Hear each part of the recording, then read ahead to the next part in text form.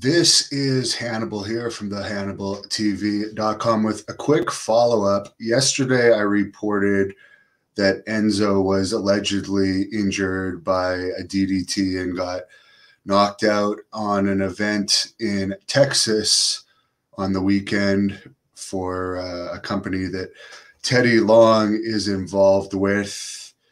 And apparently, through sources within the company, that was a work.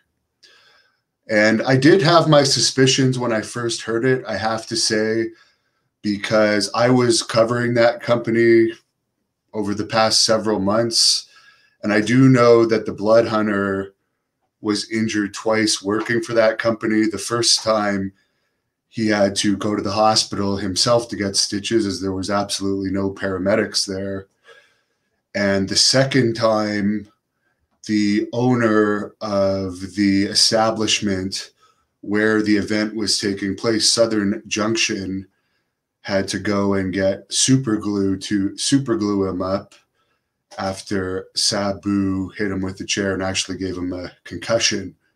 Now, again, the company didn't even go out and get the super glue.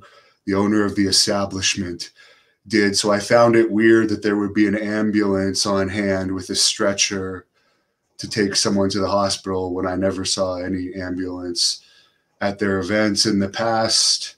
So again, that was confirmed to me by several people within the company that that situation was a work. And I know he was wrestling one of his friends because I was actually on the call on speaker when he was booked for the company through one of the owners there. And he had mentioned that he wanted to wrestle his friend the first time in. Another piece of news I reported yesterday, and that same report was regarding Buck Zumhoff going to jail for a long period of time regarding doing sexual stuff to children. And of course, Buck had a history of doing that. Even after he had his first convictions, WWE used him. I guess they didn't do background checks in the early 90s on wrestlers. But I just want to clear something up.